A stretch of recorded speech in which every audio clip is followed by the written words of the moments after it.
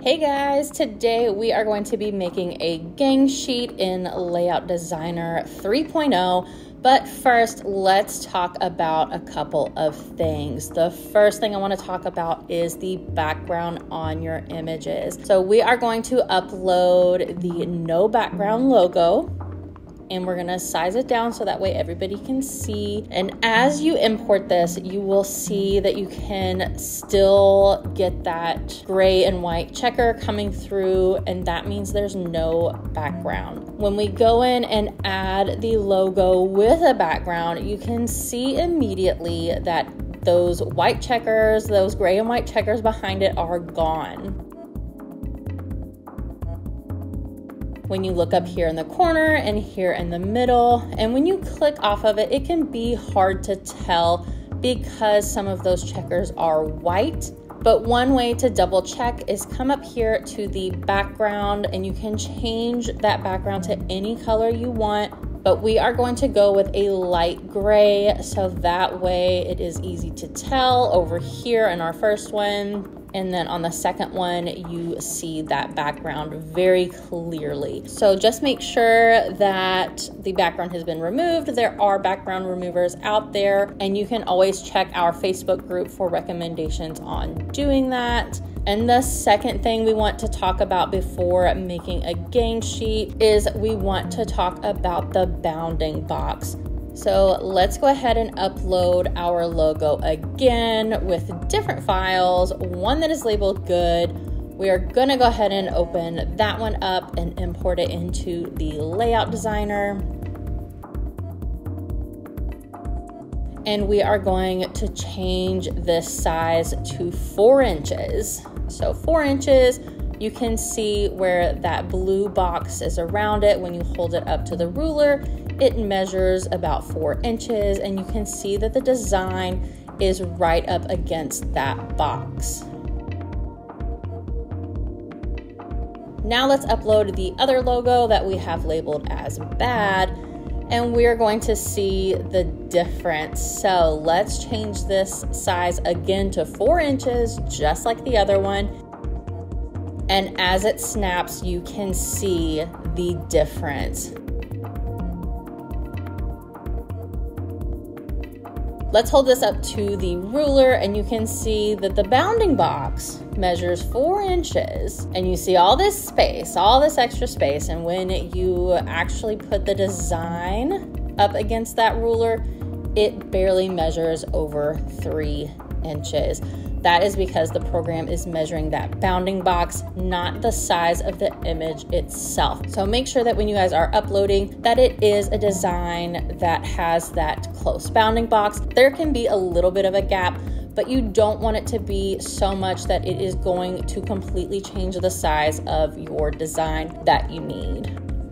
Now let's get into actually making our gang sheet. So over here on the left, you will see that there is a 2-foot gang sheet, which is 22 inches by 24 inches. We also have a 5-foot gang sheet, which is 22 inches by 60 inches. So over here in the layers panel, we are going to choose just a random image that we have. And let's pick out this first grade teacher because it's super cute and I love it. So let's go ahead and change the size a little bit, see what that size is measuring. So that's a little bit too big for the average shirt. So let's take that down just a little bit, and you can move it if you want, but it should be fine right there at the top.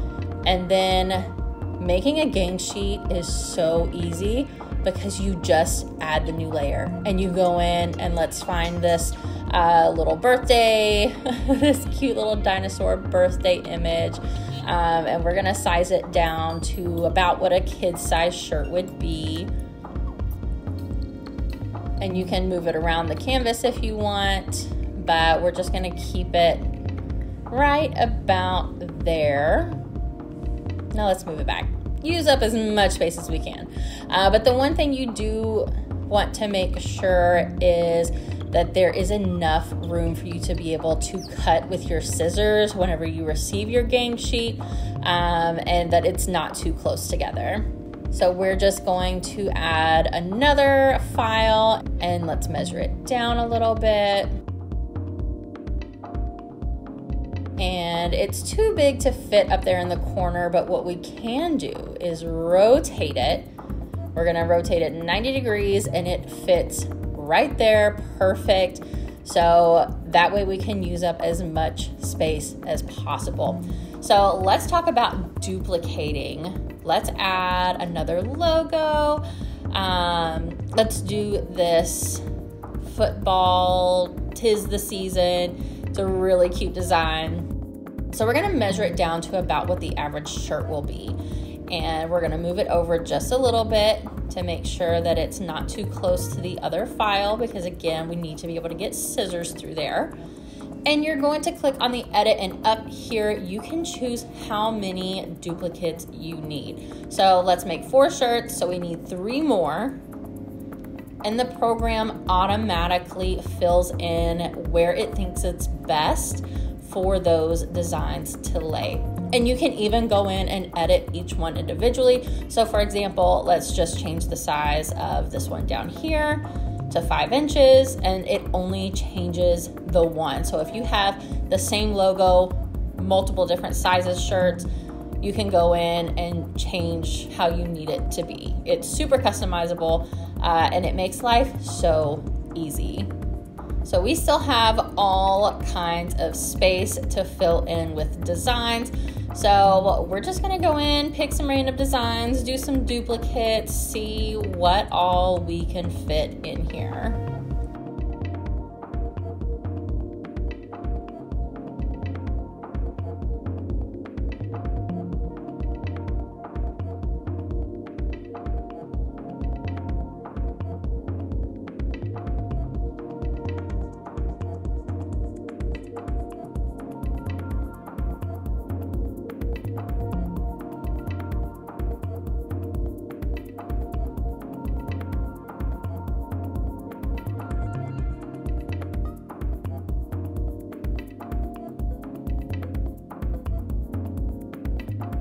So once we have as many images as we need on here, you can still see where there is a lot of empty space.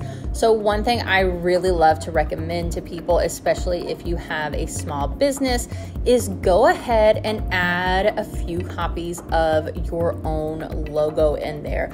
That way you can apply it to any kind of marketing materials to hand out to people.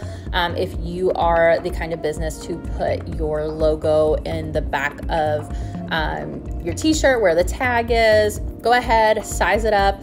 And then same thing with that duplicate feature.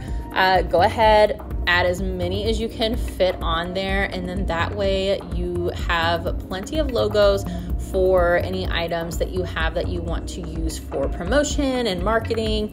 You know, if you add that tag to any of your products, then that is a super easy way to fill in all of that extra space.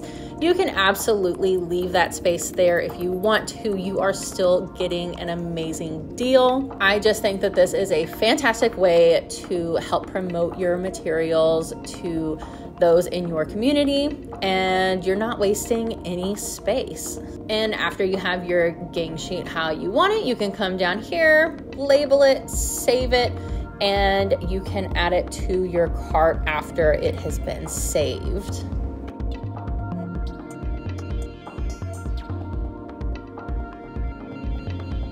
One more thing before I let you guys go from this video is I want to talk about my projects. So up here, you can click on that My Projects. You can see the DTF items you have in your cart. You can clone it as many times as you want. You can even see the products that you already have in an order to be printed. And you can do the same thing, get those cloned, however you want to do that. And then if you keep scrolling, you will see where you have saved all of your projects. So these are all of our past projects that we have done. And if there's any point that we have an order from months ago, you can go in and grab whichever files that you need and add them to the cart, as many as you need, and you're good to go.